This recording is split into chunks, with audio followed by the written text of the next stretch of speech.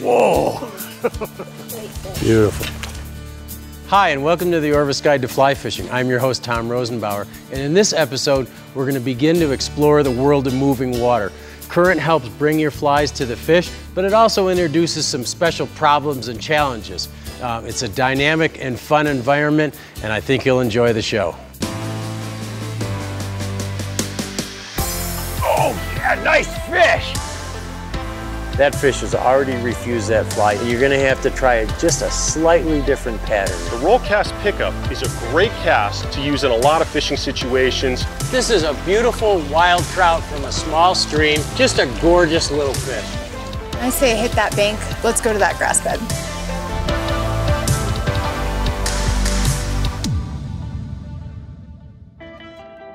The Orvis Guide to Fly Fishing is supported by Orvis Fly Fishing,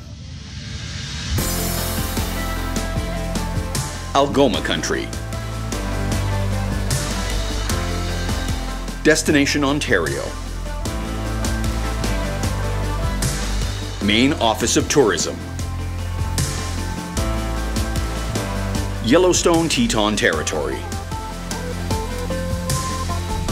Crazy Rainbow Ranch, Bahamas Tourism, Adipose Boatworks, Global Rescue, Trout Unlimited,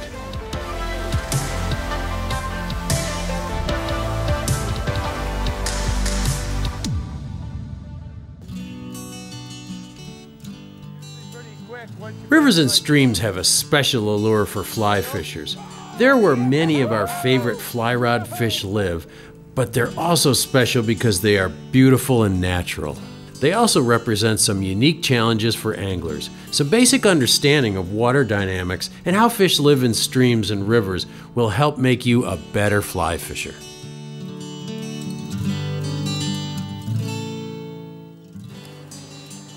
When you move from still water to moving water, it does introduce some complexities, and you need to learn how to manipulate your line so that your fly looks natural or looks the way you want it to look. Current is both your friend and your enemy in moving water. It brings your fly to the fish, but many times the line and leader, once grabbed by the current, conspire to make your fly look unnatural. In order to communicate when we learn about fishing in a current, first, let's get some basic terminology in your vocabulary. Casting upstream means to cast right into the current. You gather line as it comes back to you. This gives your fly a natural drift, but it puts a fly line on top of the fish, which sometimes scares them. Quartering upstream is somewhere between straight upstream and straight across the current. It's a good compromise between getting a natural drift and keeping your fly line off to one side of the fish. A cross stream is when you cast 90 degrees to the current flow, and this kind of presentation presents special challenges, as we'll see later on. The fly begins to swing or drag almost immediately after the line hits the water. Quartering downstream is between a cross stream and directly downstream.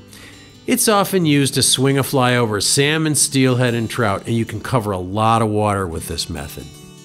Downstream is just that, directly downstream. It isn't used much because a fly doesn't swing across the current and the fly drags unnaturally as soon as it hits the water.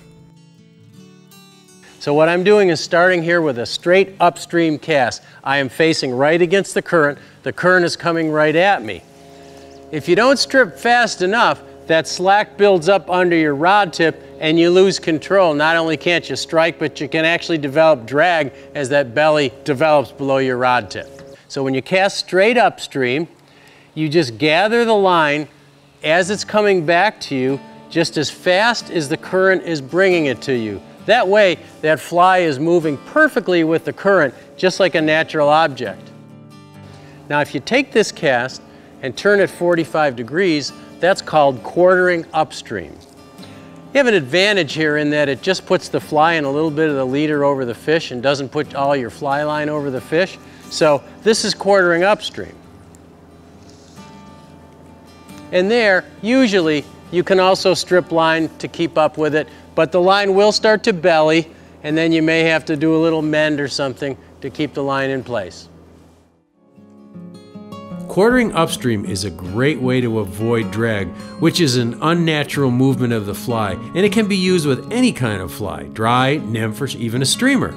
It's probably the most common way of fishing for trout in a stream, and it works in slow or fast water. It's a pig. Now watch what happens when I cast directly across stream.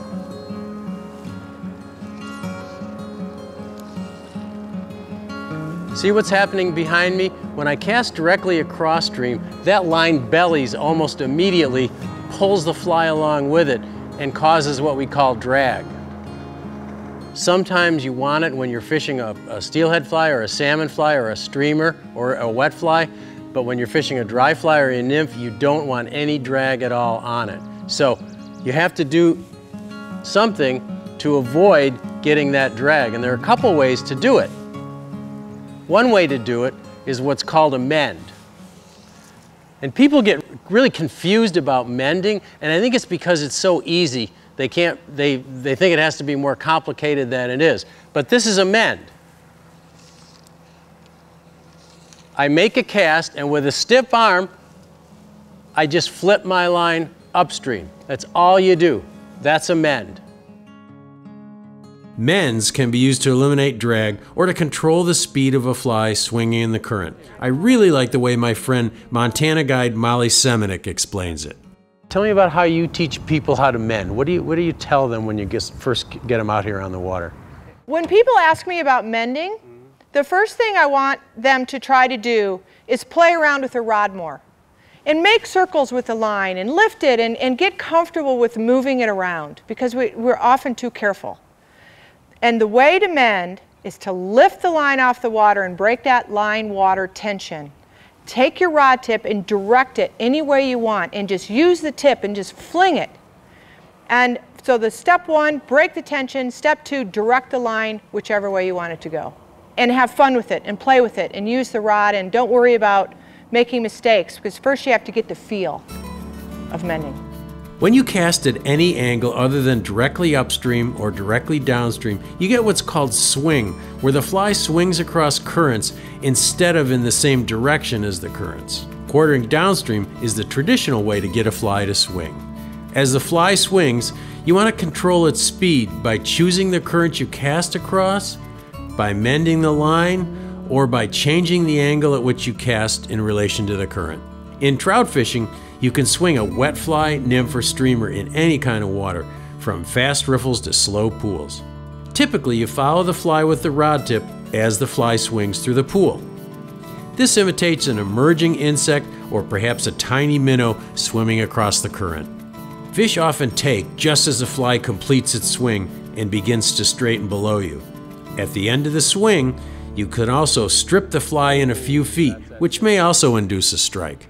In Atlantic salmon and steelhead fishing, the traditional way to fish for them is quartering downstream, and strikes almost always come toward the end of the swing. It's important to vary your swing speed with casting angles and mends for all species. Too slow, and the fish lose their interest. Too fast, and they seem reluctant to chase the fly. Catching a nice trout, steelhead, or salmon on a swinging fly is one of the greatest pleasures in fly fishing. Downstream is when you cast in the same direction the current is moving and the line goes tight immediately. You don't use a direct downstream cast very often, but when you do, it's often important to throw some slack into your presentation and even reach as the fly drifts down in the current. So there are many ways to manipulate your line in the current to get a fish to take your fly. Sometimes you need a full combination of the right casting angle plus multiple mends in the same drift. No matter what kind of fly fishing you do, always experiment with different presentations before changing flies. What kind of presentation will the fish prefer today? Well, that's something only trial and error, experience, or the advice of a good guide can tell you. There are no magic bullets, but when you crack the code, it's a wonderful feeling. Next, we'll look at some other ways to get a natural drift. Although we often use drag when fishing a swung wet fly or a streamer, most times you want to avoid it. especially when fishing dry flies and nymphs. Trout mainly eat helpless insects drifting in the current, and only a few types are strong swimmers. And drag is not always as obvious to us 40 feet away as it is to a trout just inches from a drifting fly. Drag can be quite subtle, but if you know you're fishing over trout and you have the right fly pattern because you caught fish on that fly earlier and you don't get any strikes, then you should suspect drag.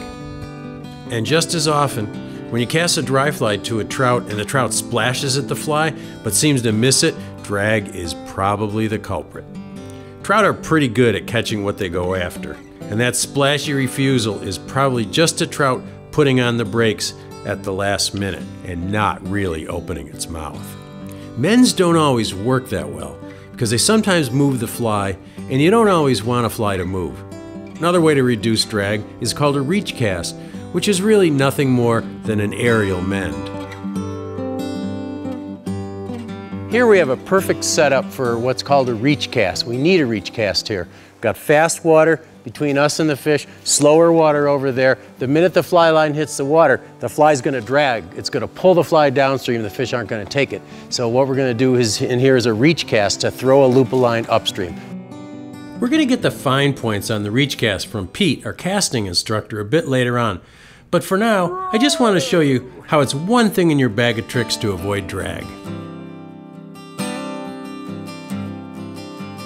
If you're trying to cast across conflicting currents like you have over there, it's always better, if you can, to wade as close as you can to get as close to the current that you're fishing into as you can. I could cast all the way across to that slower current below that island, but I'm gonna have an awful time. My line's gonna be twirling all over the place, and I'm never gonna be able to keep control of my fly.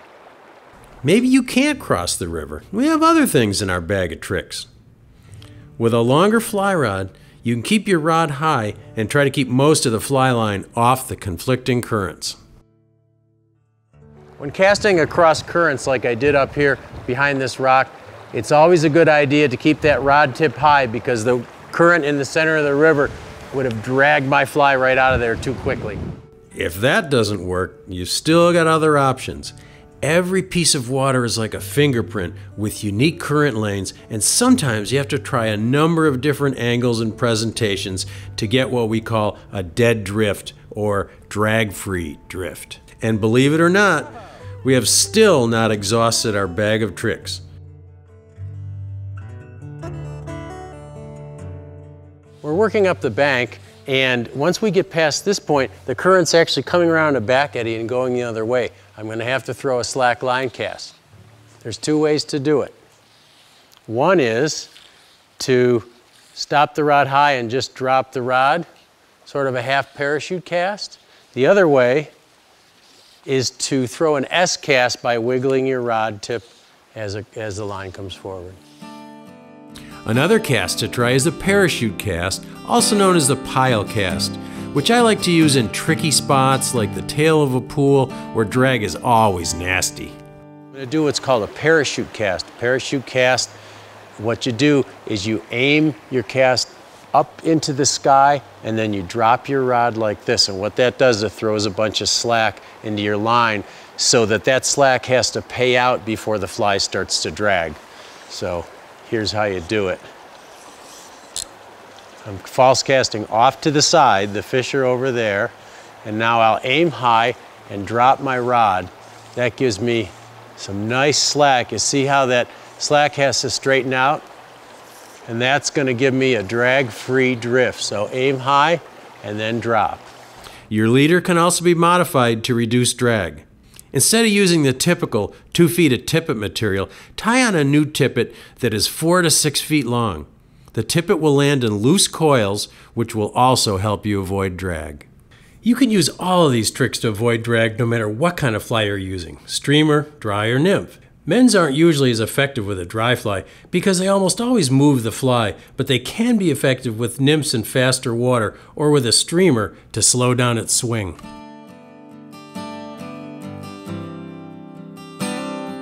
Now let's get some solid tips on making slackline casts from a fly casting expert, Pete Kutzer. So when we're casting, we have to get that dry fly to drift as naturally as possible. And that's a dead drift presentation or a natural presentation. And there's a series of different casts we can do, and these are called slack line casts. They all have a lot of different names, but don't get confused by it. It's just a variation of the basic pick up and lay down cast. The first cast I'm going to show you is a cast that some people call the pile cast, some people call a parachute cast, but it's a great cast when you're trying to make a downstream presentation. You want that fly to drift nice and naturally down to those fish below you. To do this parachute cast or pile cast, it's basically just a pick up and lay down cast with a high forward trajectory. You're then going to pull that rod tip down, which is going to cause that line to come back a little bit and pile up. That's going to help you get that nice natural presentation as that fly drifts down the water. So we send it up, pull it down, and that gives you a nice downstream presentation. Now that fly will drift down nice and naturally to those fish.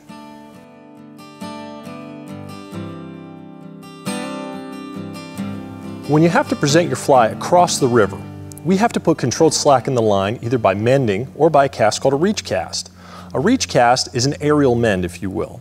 We're bringing that rod to a stop, then sweeping it upstream or downstream to get that desired controlled slack in our line. We want that fly to drift down as naturally as possible. When we do this reach cast, we have to allow a little bit of line to slide through our hands or slip a little line so we keep our fly on target and it's very accurate. It's basically just a pick up and lay down cast with a little reach after that stop. We're going to take that rod, pick it up and stop, then reach in a direction. That's going to put an aerial mend in our cast and get that fly on target to those fish. So now you have some ways of avoiding drag when fishing in rivers and streams. Next, we'll talk about staying safe and getting the fish to the net in moving water. A lot of newcomers to fly fishing have problems setting the hook. There are many times when trout refuse a fly because they change their minds at the last minute, which is called a refusal, and looks like you missed a strike. There's nothing you can do in a case like that but try again.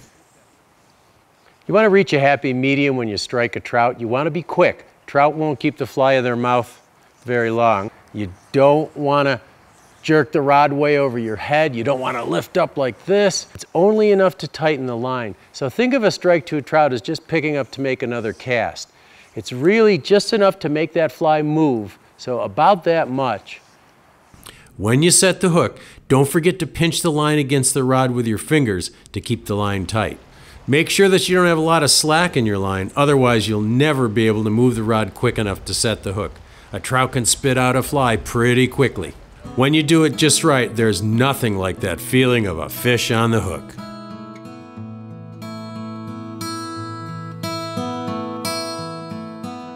Playing a fish in moving water introduces some special challenges. When it's a small fish, you can just strip in line as if you were retrieving line. But when you get a frisky fish in fast water, that's another story. It's always best to get downstream of a fish so that it has to fight against the current. Also, the hook will often pull out of a fish when it fights directly downstream of you. If you hook a big fish in fast water, the best thing to do, if you can, is to move to shore or shallow water where you can move quickly to get downstream of the fish and then put pressure on it so the fish darts upstream. A fish will always move in the opposite direction from which pressure is applied, but you can also turn a fish's head to steer it where you want it to go, because a fish can only swim in the direction its head is pointing. Once you get a fish close to you, use this idea to lead the fish to exactly where you want it to go. To net a fish, lead it over the top of the net and then lift the net from under the fish. Never swipe at a fish with a net. That will usually make it bolt, and you can break a fine tippet by swiping at a fish with a net.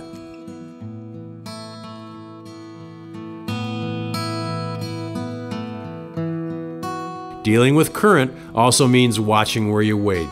Never move your weight from one foot to another until one foot has a firm placement. The best place to cross a large river is usually at the tail of a pool or at the head of a wide riffle, where the water is usually the most shallow. One important tip for wading safety is when you're crossing a wide piece of river like this, you're not sure of the bottom or the current, always angle yourself upstream when you're crossing. If for some reason you get to a point where you can't go any farther, you can always retrace your steps. If you angle downstream, you might get pushed into a hole and get yourself into big trouble. When crossing a difficult piece of water, make sure you stop and rest briefly if you get tired. Wading is hard work, and I should have had a wading staff here. When turning around in deep, fast water, always pivot in an upstream direction against the current, because rotating while facing downstream can push you into a deep hole. When you're wading tricky water, it's always a good idea to have a wading staff. If you don't have a regular wading staff or you forgot yours, you could cut a stout piece of wood or grab a stout piece of wood from the bank or use a long-handled net. And what you want to do is shuffle along, keeping the wading staff downstream of you so you can lean against the wading staff. So you put it downstream, park it, and then you use that to support yourself. Always wear a wader belt in fast water. It'll keep water from getting into your waders, which will prevent your waders from becoming a sea anchor, pushing you downstream, and will add buoyancy because of the air trapped inside your waders. Whoa. It's all right. I just went for a swim.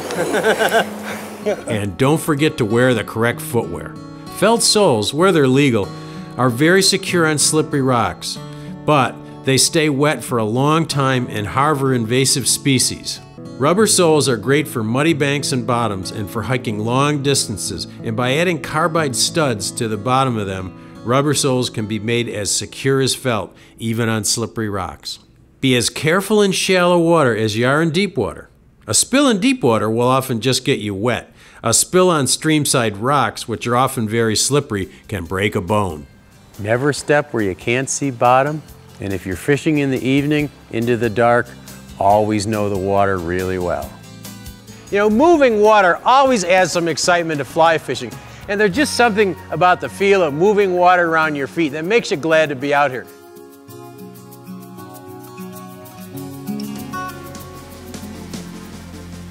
The Orvis Guide to Fly Fishing is supported by Orvis Fly Fishing, Algoma Country, Destination Ontario, Maine Office of Tourism, Yellowstone Teton Territory, Crazy Rainbow Ranch, Bahamas Tourism, Adipose Boat Works, Global Rescue, Trout Unlimited.